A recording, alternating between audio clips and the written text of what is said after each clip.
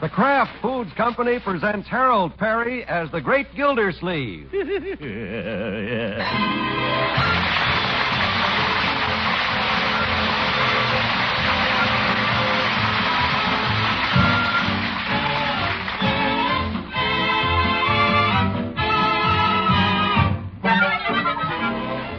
The Great Gildersleeve is brought to you by the Kraft Foods Company, makers of Parquet margarine. Every day, millions of women all over America serve Parquet margarine because it tastes so good. To market, to get some Parquet. Home again, try it today. You'll like it, you'll love it, like millions who say their favorite margarine is Parkay, Parquet margarine, made by Kraft.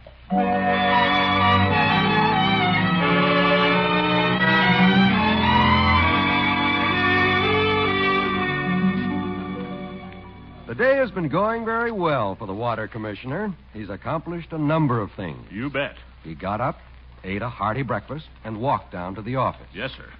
I'll get the morning mail off my desk and then... What's this? From the council chamber.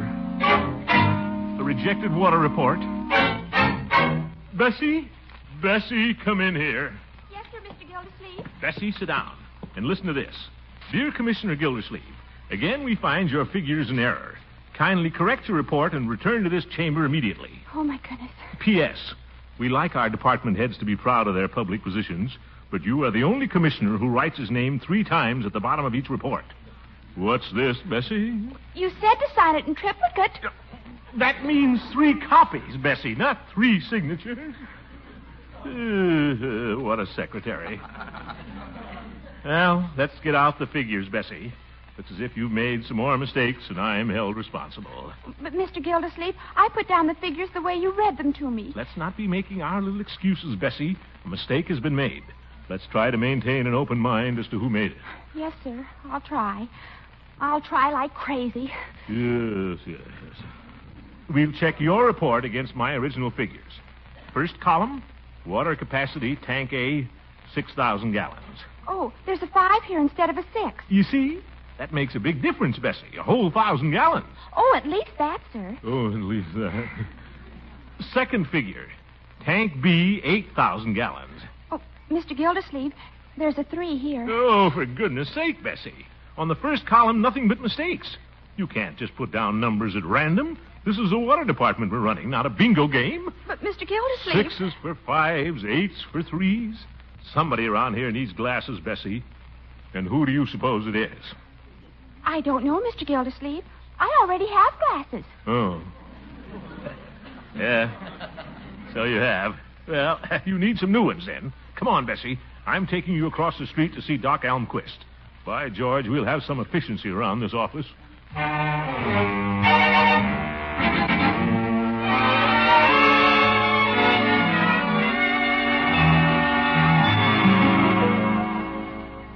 Now, miss, cover your left eye and read the top line, please. Yes, sir. Oh, A.J. Please, Mr. Gildersleeve, no coaching. This isn't an audience participation affair. Yeah. Tell me what's on the second line, please. A, B, D, E... No, Bessie. A, B, C, G. Ye got C-G. Mm-hmm. The numerals at the bottom, please. Yes, sir. 6, 2, 8... Bessie, no wonder my reports come back. That's a 3, not an 8. Mr. Gildersleeve, who's being tested for glasses, you or your secretary? Sorry, Doc, but when she makes mistakes like that, I'm the one who's held responsible. What mistakes? The young lady has read each letter and numeral perfectly.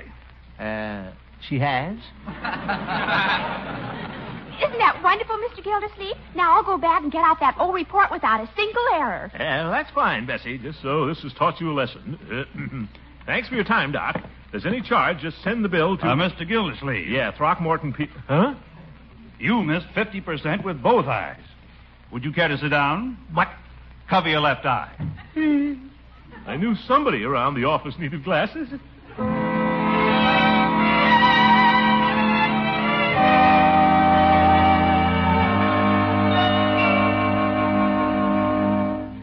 Uncle Mort, Miss Goodwin called to remind remind you of the school board meeting tomorrow night. Ah, yes, school board. And you weren't going to use the living room this evening, were you? Francie and the kids were coming over to hear records and dance. Well, I thought I might read a little as soon as my dinner settles. Read? Sit by the fire, put on my new glasses. But, Uncle, you have your den. Thought I'd like to try out my new glasses here by the fire.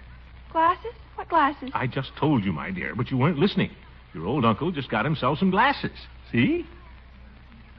Glasses? Oh, Unky. How do they look? Oh, they look fine. What do you mean? Well, I guess you can't remain middle-aged forever. Marjorie! Just because I have glasses is no sign. Now, Unky, don't get yourself excited. And you stay by the fire and read. I'll tell the kids some other time. Why call it off, my dear? They can dance all over the place. I don't care. I may even dance with them. Now, Unky, I insist upon calling it off. One evening means so little to us, but each one means so much to you. Now? Hey, can I have 35 cents to go to the movies tonight? Movies? Leroy, it's snowing out tonight. I'll bet you have schoolwork to do. Okay, just routine. Leroy, must you always be asking Uncle Mort for money? Gosh, who else would I ask? Well, you might save a little out of your allowance, young man. Your uncle isn't made of money, you know. Yes, and you won't always be able to ask him for it. I won't? Well...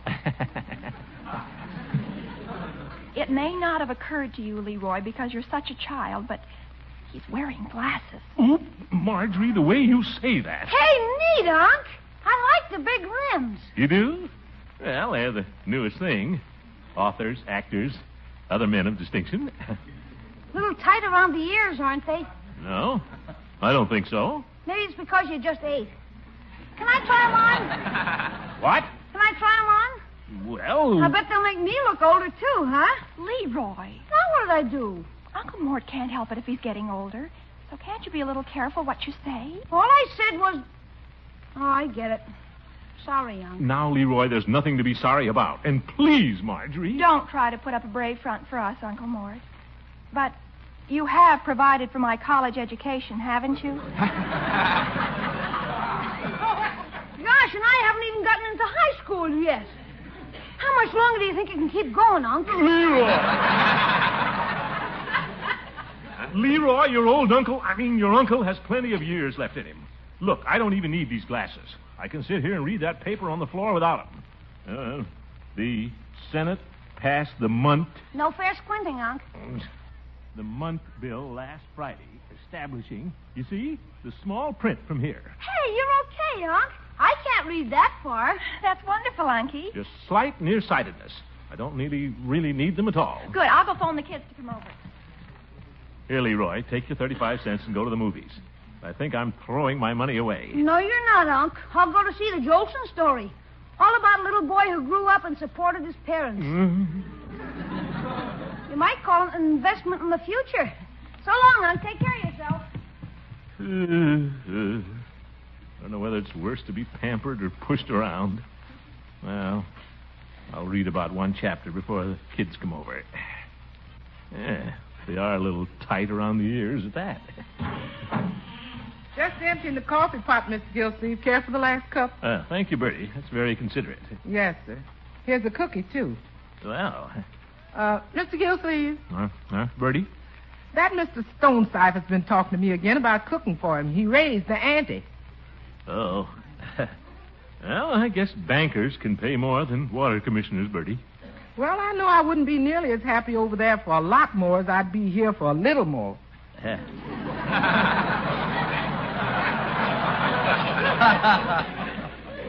I think I see what you mean, Bertie. But I guess I can't outbid a banker. We've had some pretty good times in this house, Bertie. Yes, sir. You've seen Marjorie and little Leroy grow up, get older. I guess I'm a little older, too. Got glasses today, Bertie. Glasses, Mr. Gildersleeve? Why, you never wore glasses in your life. No, never did. But we can't stay middle-aged forever. Would you mind pushing that hassock under my feet, Bertie? Oh, no, sir, Mr. Gildersleeve. I'll be glad to. And can I go get your slippers? Slippers? Well, that would be nice. Oh, yes, sir, Mr. Gildersleeve. How about a little something over your shoulders? A shawl? Just the slippers. And we'll see if we can't find a little more for your paycheck next week. That's good. I'll tell Mr. Stonecipher I'm set. He can't tempt me with his money. I'll stick by you, Mr. Gildersleeve. And I'm a good nurse, too. Nurse? Oh, that's fine, Bertie. How much do you think the raise will be? Well, it'll be substantial, Bertie. That's good. Anything else you want, just holler. And if you're too feeble, wrap your shoe on the floor. I think I'll try to crawl up to bed.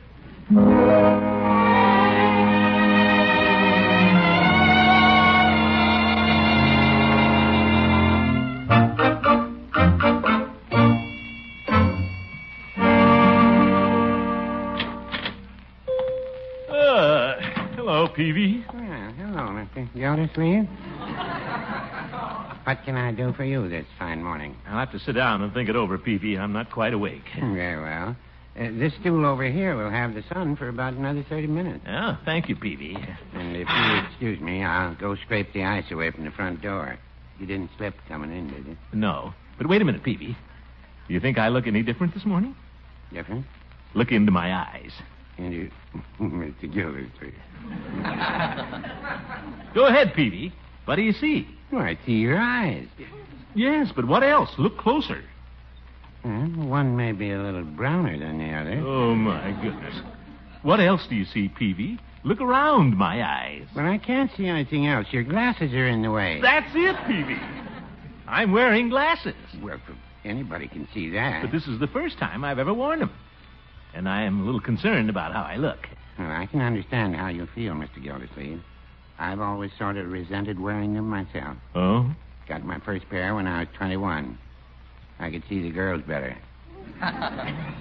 But they stopped looking at me. They did? All except Mrs. Peavy.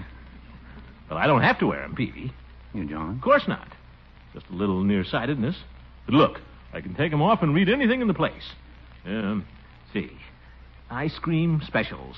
Chocolate, vanilla, tutti frutti, black walnut. Correct, Peavy? Well, not quite. We just have the vanilla.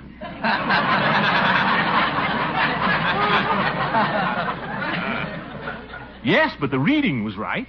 And I can read that vitamin chart at the end of the store, too. It says... No, Mr. Gildersleeve, don't fight it. What? From my experience, I'd say nature has its own little ways of telling us we're slowing up. Who's slowing up? No, it doesn't mean that we won't get just as much out of life. Sometimes more. When you sit down on a park bench, it isn't just to catch your breath, but to finger a flower or talk to a squirrel. Talk to a squirrel. And I'd like to say, Mr. Gildersleeve, welcome to the reflective span of life. Oh. Perhaps the most beautiful... Save it for your squirrels, Peavy. I'm getting out. But, Mr. Gildersleeve... So long, Edgar A. Peavy. What? Mr. Gildersleeve, watch out for the ice. The what? Oh! Gildy, watch where you're going. Don't pull me down with you.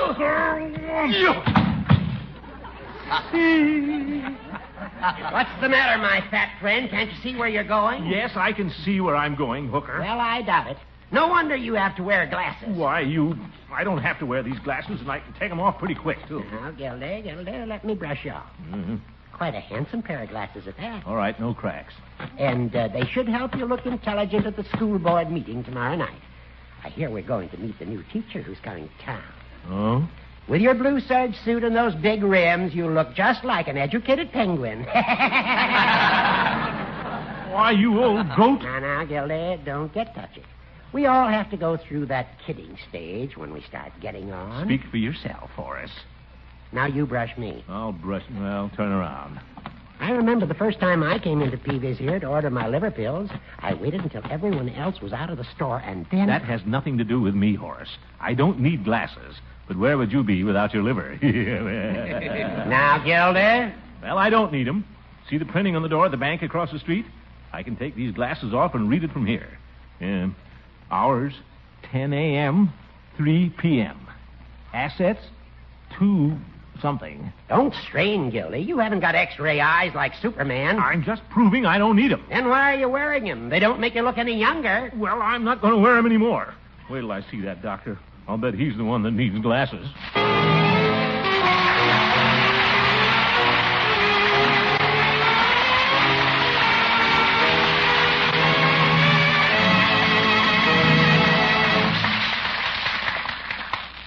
The great Gildersleeve will be with us again in a minute.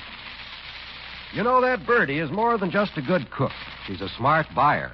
I overheard her say to the grocer the other day.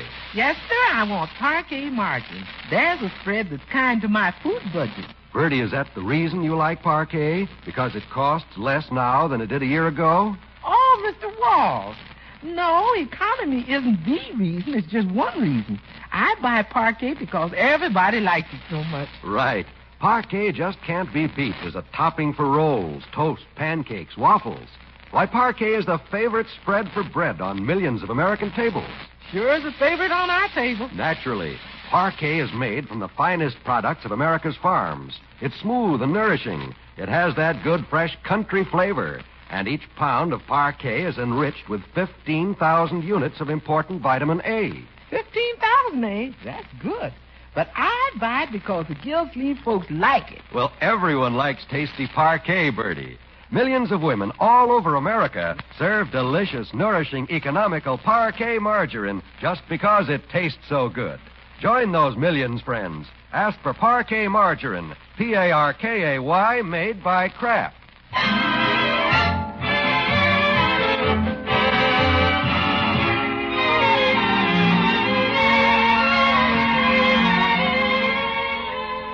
Well, let's return to the great Gildersleeve, who knows better than anyone that he doesn't need glasses. He even knows it better than his doctor. MNTZG. You see, Doc? I can read anything you have on those slides. Yes, you apparently can, Mr. Gildersleeve. Very strange indeed what a man can do when he wants to. You bet. I don't need these glasses. No, you don't need these glasses. No, sir. You need another pair, which I'll prescribe for you. Oh, what? You have a severe case of eye strain. Eye strain. Perhaps from proving to too many people that you don't need glasses. But, Doc, all I did I'll was... give you some eye drops to be taken every 3 hours and prescribe some temporary glasses to be worn while you're on the drops. But, Doc... They'll dilate the pupil a little, and if you don't wear the glasses, Mr. Gildersleeve, you're liable to be running into posts for a couple of days. Don't take them off. What? They'll be ready in about an hour. Now then, can I see you to the door? No, thanks. I can see the door.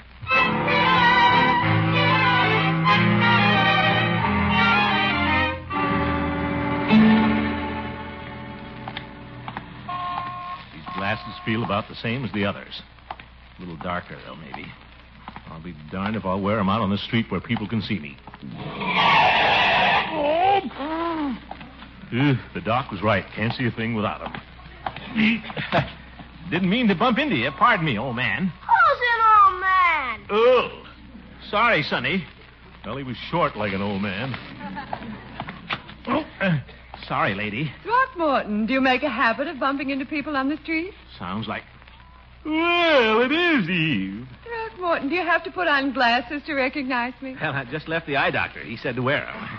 My goodness, they make quite a difference. Well, with me, it isn't that I need them. I just can't see without them.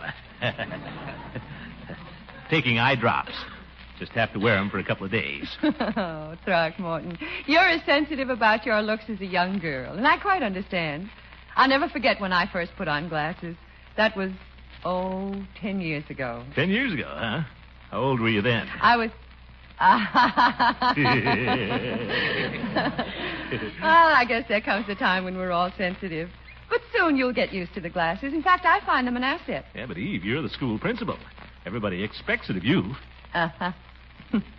But they really do something for you, Throckmorton. I rather think they give you an air. Oh?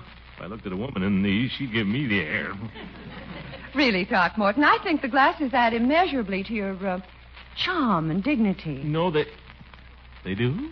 Yes. They definitely give the impression of, shall we say, intellectual stature. Yeah. Let's say intellectual stature. And I like the design you've chosen. They're very becoming. Thanks. Same type General Eisenhower wears. You know, the new president of Columbia University. Throckmorton, you've been reading. Yeah, last night. Well, you can show off your new glasses at the school board meeting tonight. I have to go in the store now. Oh, yeah, school board meeting. Think I'll skip that, Eve. Oh. And I wanted to introduce the members of the board to our new 8th grade teacher. This is her first assignment in the upper grades. Oh? Is she young? She Looks quite young. Throckmorton. None of your flirtations now. Oh, no. You know me. Yes, I know you. Well, see you at the school board meeting, Eve. Wouldn't miss it. I always loved the 8th grade.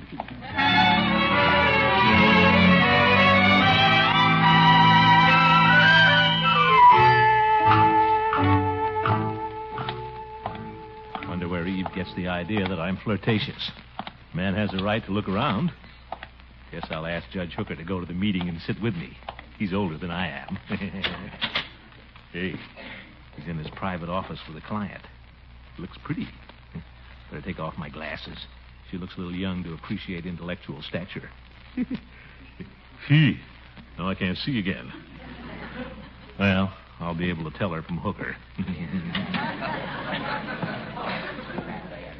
Oh, Judge, pardon me. I'll be with you presently, Gildersleeve. It'll only take a minute, Judge. I just wanted to see... didn't know you were in conference. Gilder? Pardon me, I'm Mr. Gildersleeve. How do you do? Miss Gray, if you'll excuse this highly irregular and unexpected interruption, allow me to present a member of our school board, Mr. Gildersleeve. We have others, of course. Well, are you... Miss Gray is our new teacher. New teacher, eh? It's been my pleasure and privilege this afternoon to acquaint her with a few matters pertinent to her new position. Judge Hooker's been very kind. I really feel at home. Well, we want you to. Like me to introduce you around before the meeting? Miss Gray is to meet everybody tonight, Gildy. Thank you just the same, Mr. Gildersleeve, but I'm waiting here for Miss Goodwin. Oh, Eve, yeah. And imagine what's keeping her. It's 5 o'clock now. I'm terribly sorry, Judge. I'm afraid I'm keeping you from your work. No, not at all, but I do have some letters to sign. Letters? Then we better get out, Judge, and leave you alone. Until Eve comes, I can show Miss Gray the city hall. Oh, I'd love to see it. I'm anxious to learn all I can about Summerfield. Good, and we better start in my office. I'll show you the plans for the waterworks. Gilder? Come along, Miss Gray. See you at the board meeting, Judge.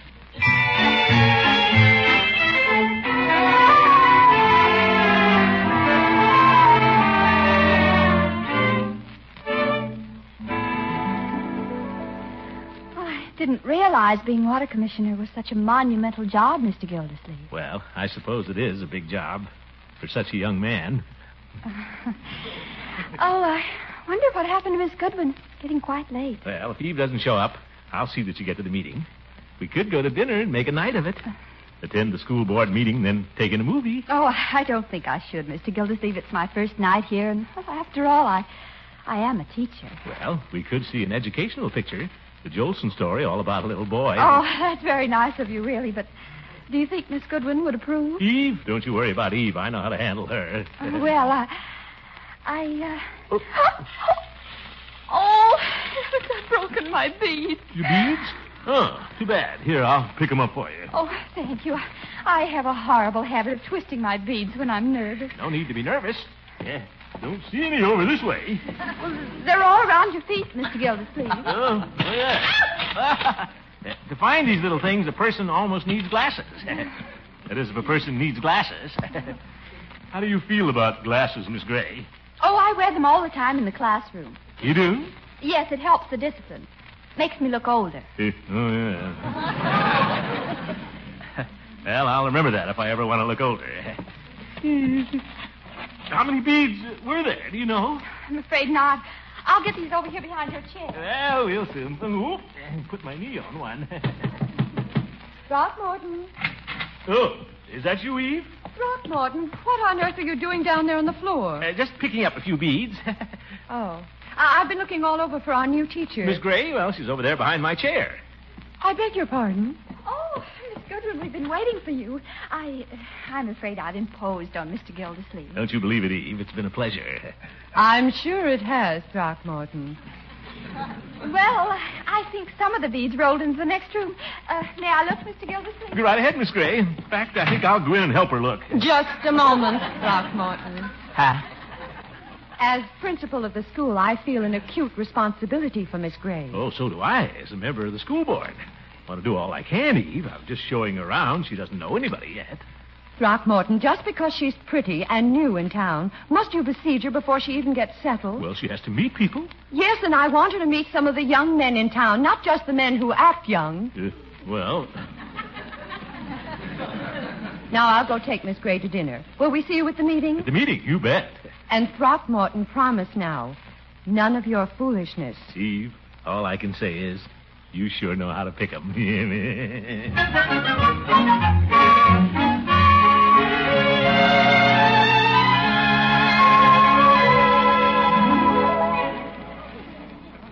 Well, looks like a small meeting tonight, Gildy. Yes, it does, Judge. Sit down. I wonder where everybody is. Yeah, I wonder. Didn't she come with you, Eve? Miss Gray? She's right over there talking to Dr. Pettibone. She is? Oh, yeah. You better put your glasses back on, Gildy. Now you can't even see people. I'll thank you to lay off the subject of my glasses around Miss Gray. Throckmorton, aren't you being a little vain? Well... excuse me, I'll have to stop the meeting. What are you trying to hide, Gildy? Everybody else knows you wear 'em. Well... Oh, good evening, everybody. Good evening, Miss Gray. Oh, Miss Gray. Like to sit by me? Got a place for you. Well, thank you, Mr. Gildersleeve, but don't you want that seat? I'm sitting on 2. Just for you. Oh. Now that most of us are here, we'll call the meeting to order. Sorry we didn't go to dinner, Miss Gray. That's all right. What kind of food do you like? Chinese, Italian, Armenian?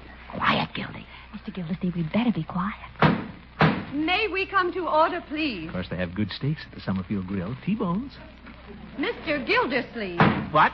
Oh, we were talking about T-bones. I mean... Guess the meeting has started. Our president, Dr. Needham, is unable to be with us this evening, but he's prepared a message of welcome to our new teacher. Well... And since I suddenly find I have a headache, I'd like to call upon Mr. Gildersleeve to come up and read the welcome. Read it? But, Eve, you know I can't read unless I put on my...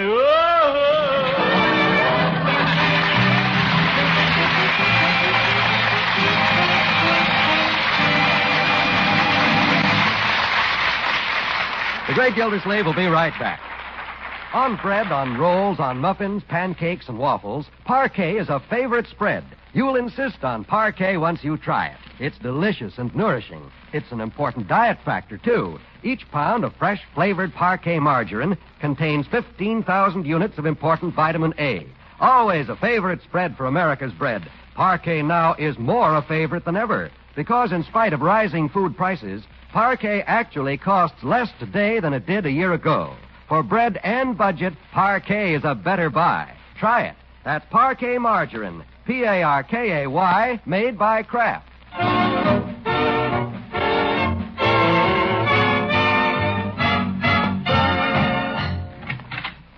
Good morning, Mr. Gildersleeve. Good morning, Bessie. How are your eyes? My eyes? Oh, fine, Bessie. Eye strain's all cleared up. Just came from the doctor, and I don't need glasses anymore, except for fine work. Oh, wonderful. Shall we put on our glasses and finish the water report? Well, sorry, Bessie, but I have to drive by the schoolhouse. Another board meeting? Oh, no, just about time for recess in the 8th grade. Better take my glasses. She liked the big rims. Said I look like... Bessie, who's this Robert Walker? Robert Walker? That's all I wanted to know. Good night, folks. The Great Gildersleeve is played by Harold Perry. It was written by John Elliott and Andy White with music by Jack Nicholson. Be sure to listen in next Wednesday and every Wednesday for the further adventures of the Great Gildersleeve.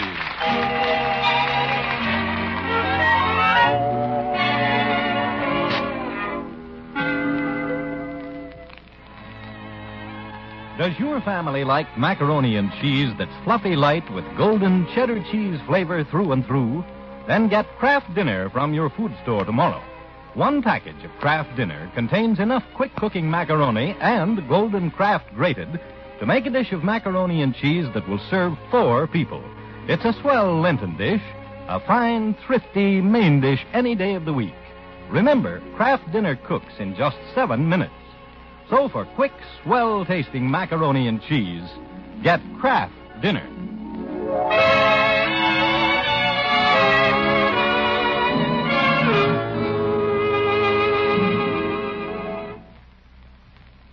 This is NBC, the national broadcasting company.